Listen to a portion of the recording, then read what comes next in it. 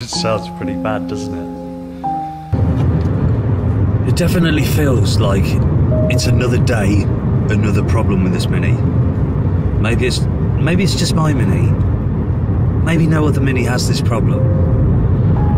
Although a lot of people tend to say that they have bad problems. Which reminds me of this one comment that came through on the channel. I can't remember it, but I'll read it out in a bit. It's hilarious. It's just brilliant. Anyway, it's a Saturday morning. It's coming up to 9 o'clock, and I'm heading back to the garage. Yeah, the car's going back into the garage again.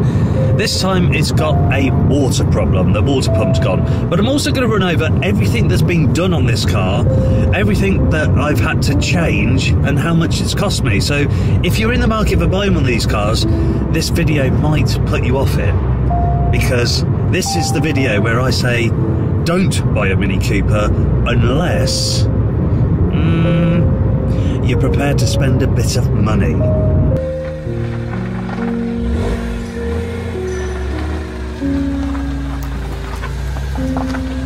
There he is. Watch me still there. Mechanic of the year.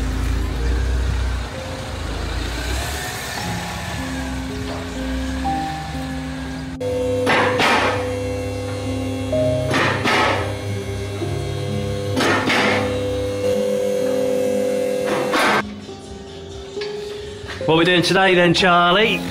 Water pump and the coolant crossover tube. Because it's knackered. It's knackered and it's pissed now, so... Yeah. Is this a common issue on Minis? Oh yeah, yeah. Yeah. This is just a common issue. Yeah.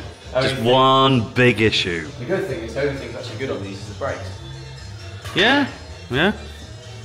I've not had it... No, I'm not even saying it. What's that thing called? It's just like a wheel arch cover thing, I suppose. Wheel arch liner. Wheel arch liner. Nice. We can now see right in here. So it covers up. So it covers all of this, all your bodywork. Yeah. And then it will cover up your auxiliary belt, crank pulley, your AC compressor, and a couple of bits of wiring and pipes. And if we look here, that right there is what drives your water pump. All right. Okay. My dodgy water pump. Your dodgy water pump, yeah. Yeah. Fucked up water pump. That thing right there, my finger's tapping, that's the water pump. Right. So this is going to be a fun day. Some good stuff, isn't it? You got it? Yeah.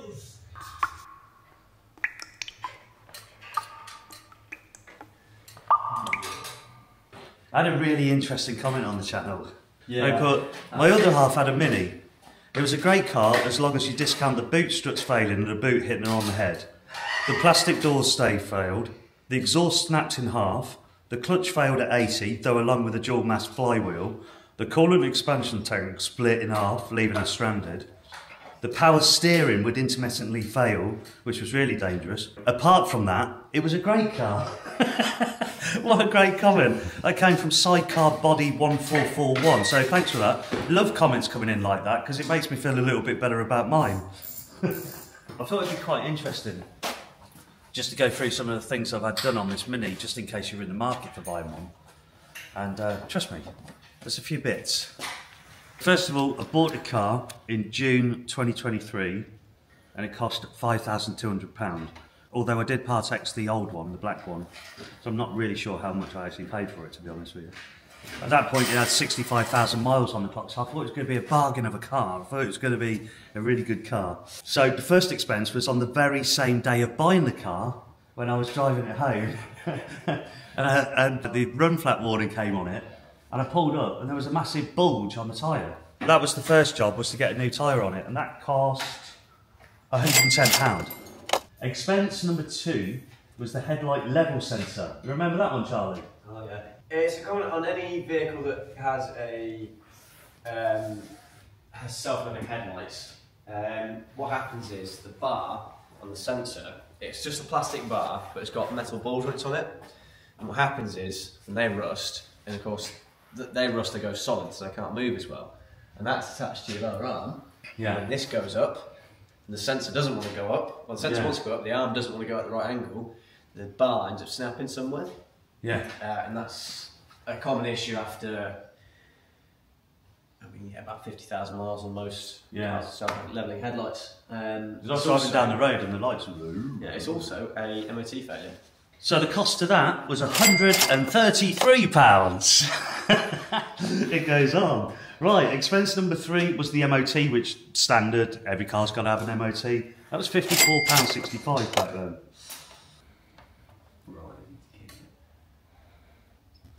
So from getting the MOT done, I actually had a period of problem-free motoring until 14th of October when I had a blowout on the M1. What an experience that was. Because they were run flats, I thought I'd be safe just to get it off the motorway. So I got to a place called Ashby de la Zouch, to a quick fit garage, and I showed them what had gone on, and they said, oh no, you need a new tyre, it's completely like shredded. And I was like, great, can you put one on? And he went, no, because we haven't got one in stock. I'm like, great, can you put a normal tyre on it then? He goes, no, because we're not allowed to mix tyres, as in run flats and normal tyres. So that was definitely the point. I thought, right, I'm getting rid of run flats. Yeah. So the next time I had to do like a big purchase of tyres, that's pretty much what I did.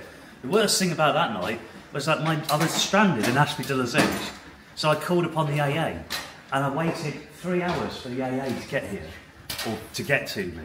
And when they turned up, they said, oh no, sorry, your policy's void, because you've been driving on defective tyres. And they just left me there. It was a nightmare. So that night, that cost me another £111 for a tyre. It cost me £50 in hotel fees and around £40 in taxi journeys to find a hotel. And that was definitely the point where I thought, I'm getting rid of run flats. So if you've got run flats on your car, maybe you might want to just lose them. Too right.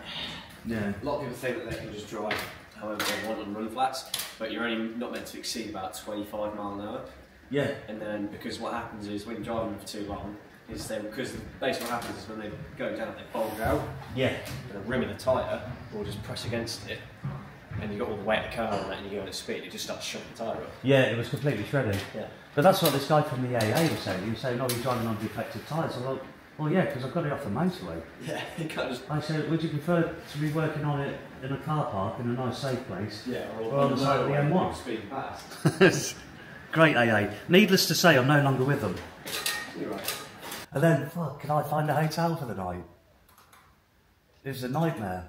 And then when I eventually found one, which was like, I think it was about a 15-mile travel in a taxi. And I got there and I got checked in. I thought, right, I'm going to go and have a pint now because I'm stressed, really stressed.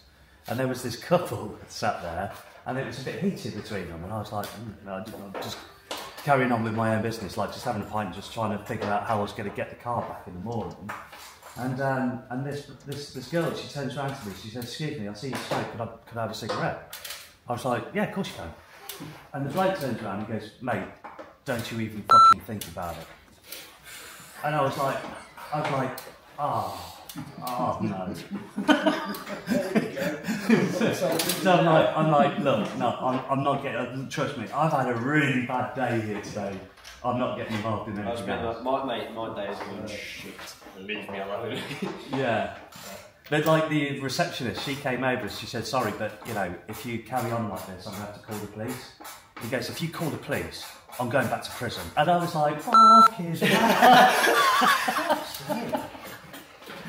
So not only was it a nightmare in the car that day, it was a nightmare at the hotel as well. Yeah, so that was quite an experience with the old M1 saga.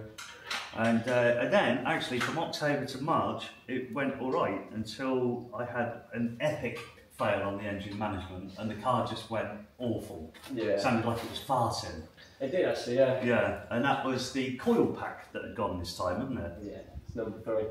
Is that another common issue on Minis? Or is that just a... Yeah, that's a common issue. Yeah. Yeah, they're... So because the coil packs are where they sit, they're quite common for it, because they sit right on top of the engine. So anything that gets into the engine bay, they're going to get affected by it. But it's just a common...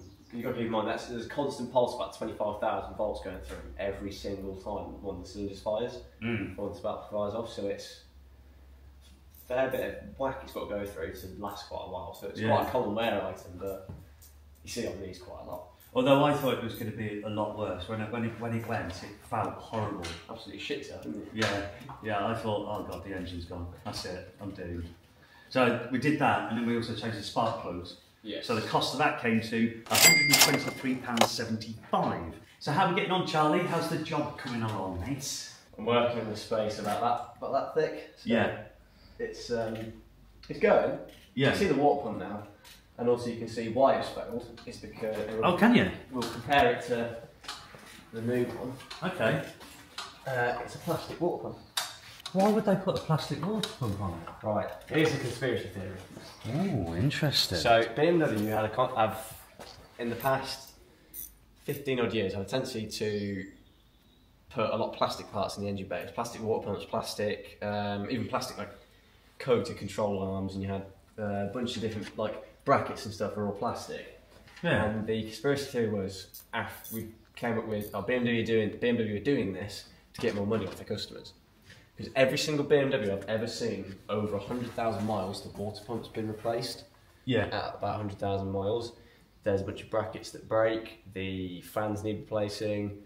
There's just other little bits and pieces that just, when you get up to that sort of mileage, they just fail. There's just not a lot of space to be working with. That's an arse of a job, isn't it? Yeah. Charlie loves it, doesn't he? Hey?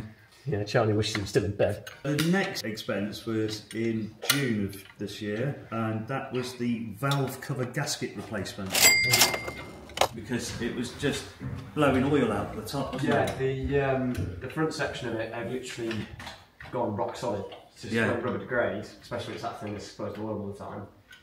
It degrades, and it went literally like I could crack it into my finger, go like that with a bit of it, and just bend it and snap it. So the next expense was the belter. That was the oil cooler, sump plug, engine oil and air conditioning condenser, which came to £847.95.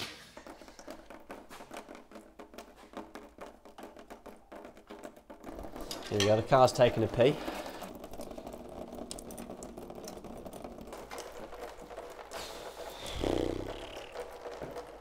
There we go. There we go. And that's where it's leaking from. So if you can see there, yeah, that's where it was leaking from. So what a lot of these, they'll have a little core plug in them, so that if the water pump starts to fail, that will go first. So it just leaks straight down instead of fucking it everywhere. But if you look in there, so if you look up there, you'll be able to see where it goes. Big old hole in the side of the block. So that's the old one. A bit of plastic. I mean, the whole thing's plastic apart from where the pulley mounts on, but the impeller's plastic and the body of it's plastic. So get rid of that. And what we've got here is from a company called BGA, it's a company we deal with, and it's a full metal housing, and oh no, it is a metal impeller. Oh, cool. Happy days. Well, that makes me feel happy, actually. Yeah. No more plastic. No, so that's a proper. This will outlast the car. Good. I'm going. And then it's got a little core plug in it, so that plastic piece in the bottom of there is the same as this little metal cup in there. So I made a point can I just clarify? I made a point in the last video, and I kind of messed it up because I was a bit backwards. When ice freezes, it expands. It's not when it melts that it expands. When it freezes, I did it pick up on expands. it, but I think people would know what you meant. But this is also to do with this bit right here. Okay. So in the video, I talked about core plugs in the engine block. Yeah. So when the coolant freezes, it's going to expand, and it's going to try and push out. So this is what's called a core plug, aka a failure point. So this right here will get pushed out, so it won't fracture. So the theory goes. So that bit there, that will pop out. Yeah. Oh, okay. So in theory, what it does is that's to stop the water pump from cracking. It'll stop whether it goes in the block from cracking. Yeah. And if the ones in the block pop out, it should stop the block from cracking. But ultimately, to avoid any of that, just make sure you get your winter checks done on your cars. Make sure your coolant levels are right. And because I mentioned it in the last one, but when you got too high concentration coolant, we've actually seen it where cars will overheat if there's too much coolant in the engine so if too much antifreeze compared to water, you won't get any heat transfer. So no heat will get taken out of the engine block, and then it will overheat the engine. And if the same thing goes, if it's not enough coolant and too much water, your heat transfer is great because it heats up really quick, but you'll lose the antifreeze effect of it. Got you. So it's about getting your mix right. Yeah.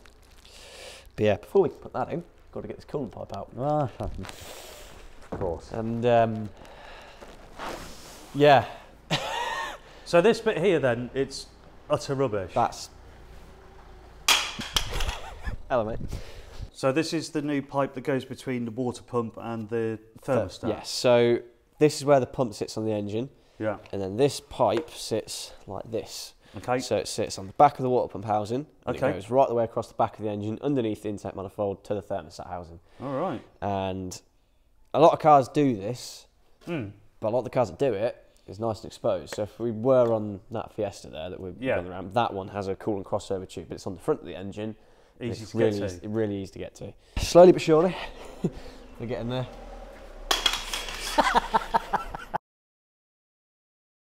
Okay. But this says goes onto either the coolant pressure tank or it can go directly onto a radiator if it has that fitting.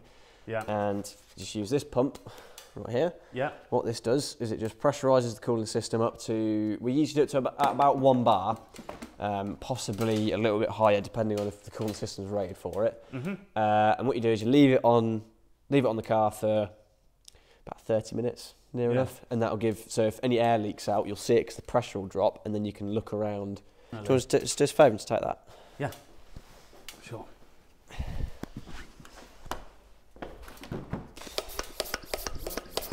Can definitely hear air going into it.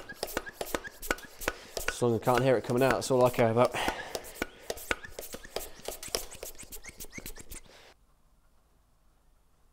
It's coming out somewhere. I'm trying to think of a sad song to start singing. Well, if you think of one, mate, just sing away. I can't know, my luck, I'll have a voice break. Do you think that is coming out, or is it just the air going into the system? That's going through the whole lot. I don't blame him. He's in his dark zone right now.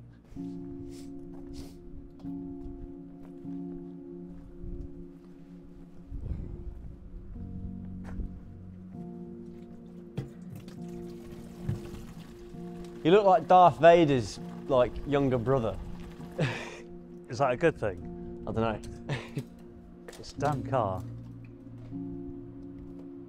So the bill was already around about £1,500. That's excluding what's going on today. It'd be nice to get it back on the road though, with no water leaks. This, what we're looking at right now, so we can see the water pump at the bottom. Just literally in the middle of that, that is the water pump housing. And a bit further back, that's that coolant crossover tube. And we're leaking from around there somewhere.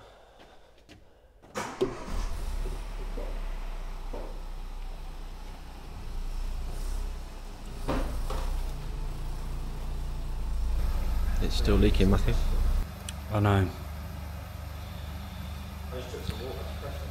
Bloody car. But this sounds like, it sounds pretty bad, doesn't it? It's not about, could be the engine block. Jesus. Sounds like you need a beer. I think I do need a beer. I was kind of hoping this would be a fairly quick job, but it's not looking that way at the moment.